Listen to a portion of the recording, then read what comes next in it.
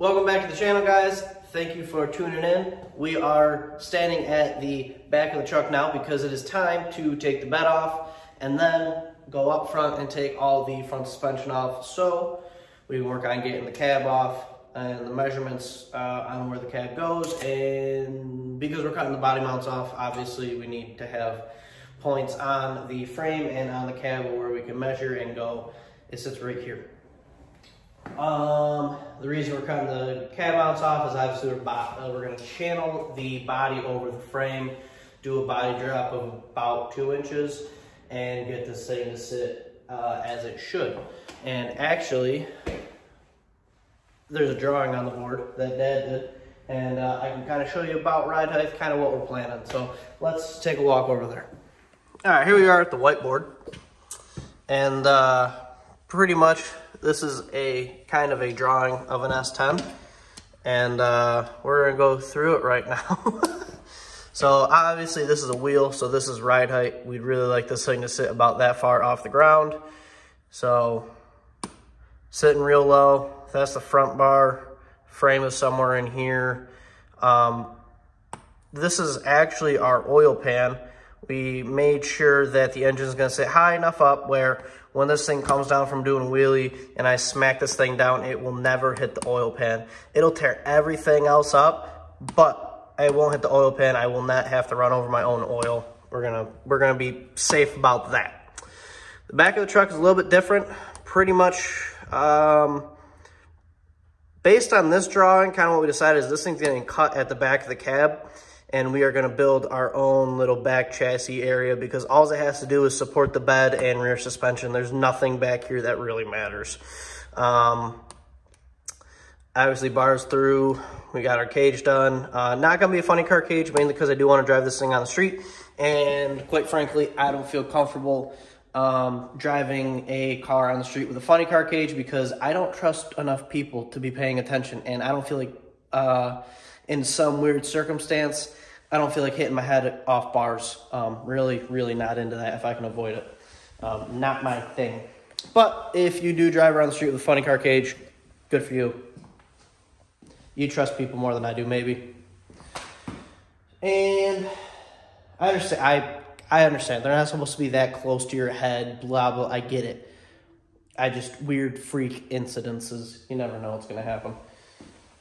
So, this video, taking the bed off, well, getting the bed unbolted because I single-handedly can't get it off, so I gotta wait for people to get here so I can take it off, and taking the whole front suspension off.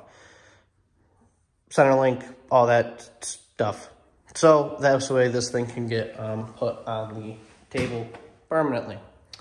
So I'm gonna stop talking and I'm gonna get to doing that. All right, so step one in this whole ordeal is taking the tailgate off. And now, this kind of gives you an idea of how tall the table is. This is the tailgate. I don't really know how tall I am. I'm definitely not anywhere close to 6 foot. I might be like 5'9", 5'10". I really don't know. Nowhere close to 6 foot. And this is the tailgate. There you go, that's how tall this thing is. What's nice is pretty much, if you can imagine an S10 tailgate, the camera isn't in the best area, but all this is pretty much going to be gone. And it's just going to be 2 bed sides and a tailgate that are going to do nothing but look pretty. All underneath is going to be tubular, bro.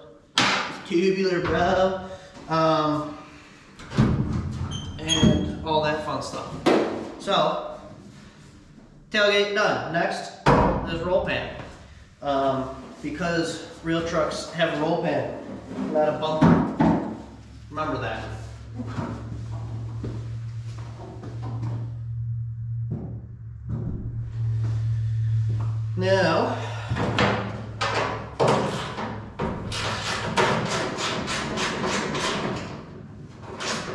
Now, the secret to having a roll pan that fits really good on an S10 is make sure you're never going to use your tailgate, because the way how high we had to tuck this roll pan to get it to fit nicely and look good. Tailgate's non-existent, so, you know. Is there a nut in this? Yeah, there is. So,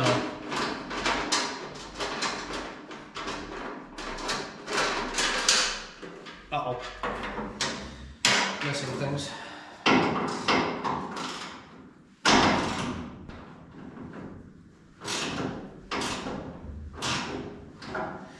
So this is a bigger animal than I expected. Hold on, maybe I can get to it.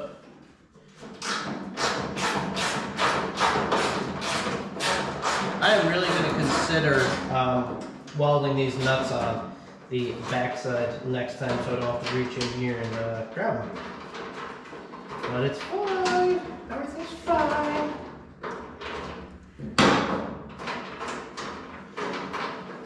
But seems pretty counterproductive cutting all of this weight out because obviously you do want some weight over the rear tires, but it's nothing.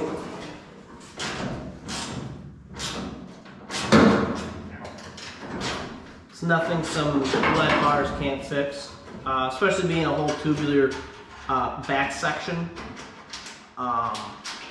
I'll be able to weld tabs and create places to add the weight so we can make sure this thing works really good.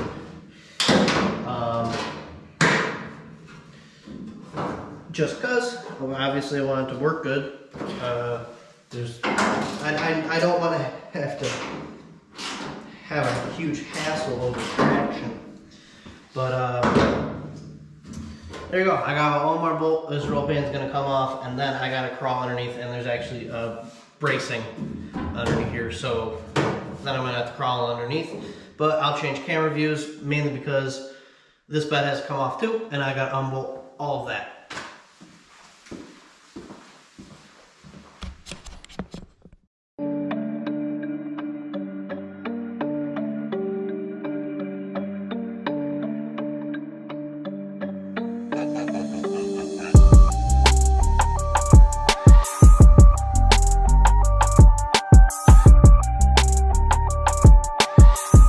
So here we are.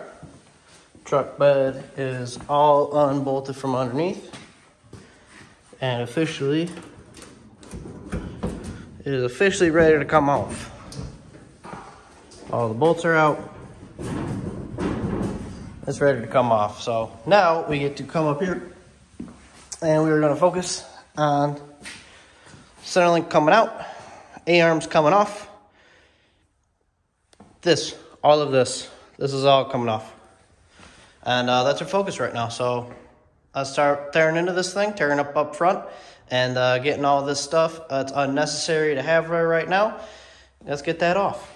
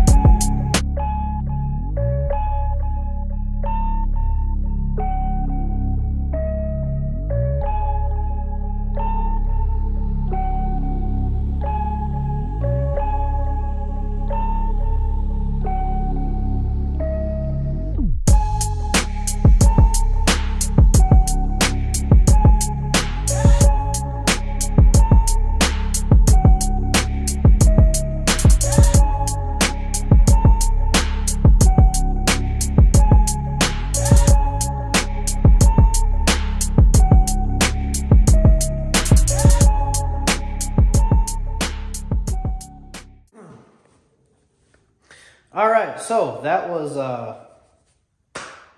some of that was a little bit harder than I expected, but also I gotta look back and go, just because it was a Texas truck doesn't mean you're not gonna have regular rust and stuff like that. So some things were a little bit harder to take out than others, but got the steering out, except for the steering box. That we're gonna leave in, only because after we take 4 inches out of the center, we still wanna make sure this isn't in the way of anything, and we're not gonna screw anything up by taking that out and shortening this up a little bit. So spindles, brake rotors off, A-arms off, steering off. Bed is ready to come off.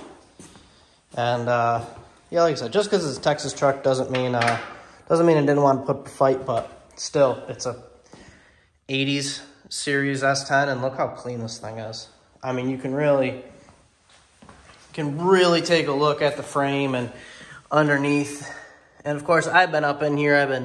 I've had a cage in here before. I had a mild steel cage, pretty much 70 and maybe even 60% tacked up, and I was like, you know what? I don't want to deal with this anymore. So I cut it all out, and now we're going pro moly. So I've had a cage in here before, kind of, sort of. I even had a floor in here at one point in time, but just how this whole deal is going to go, we got to channel this part of the body and back here out so it slides over the frame and drops down about 2 inches, and then I can make different outriggers, start building the cage. And the really, really nice part about this is this will all sit on the left. This will all sit on the lift, so I can drop it down, fit a bar, tack it up, lift this thing up, get it up out of the way, and that means I can weld all the way around up here, all the way around on the bars that go out the back, just everything. I will have zero excuses on why things aren't welded. I will have zero excuses on why the tops of the cages and stuff aren't welded, because this whole thing's going to be able to come up and come off and give me a lot of room to work, and I'm excited. It's going to make for a really nice cage and a really well done cage, and I'm excited about that. I'm excited to be able to provide that kind of product. Super excited. Roll pan is off, tailgate's off, hanging out right there. This is ready to come off, bed's ready to come off. So as far as I'm concerned, next step is whenever I get more people, this gets to come off, go outside, and then kind of make points on the cab like I was saying. So then we can take the cab off, put the cab on the lift it up, and get that out of the way. And then we can start cutting some out of the frame and get going on that. So that's really exciting. So I guess, you know, some of the next steps are we got to take the motor out and things like that. And then we got to true this up on the chassis table. And then cut the center out, slide it together, re-weld it all the way back, tack weld the back. Not final weld the back like we are going to do the front, only because the back, again, is going to get cut out. But to help keep everything up front square, everything in the back is just going to get tacked together, so that way it holds nicely. But after the front is all finished and welded, this is just going to get cut off. And then we'll build our own tubular section and do our own suspension areas and things like that, because it's just how we do it. A lot of work, but it's going to be really sweet when it's done. It's going to sit like, yeah, like this big heavy ass frame out of here. It's going to be light. It's going to be real light. It's going to be a street car. Going to drive it on the street. It's going to make quite a bit of horsepower, and it's going to be an S10 that is not normal. It's going to be pretty out there, and I'm excited to do that. There's a lot of S10s out there. This one's going to be different. So with that being said, I set out to do what I needed to do today.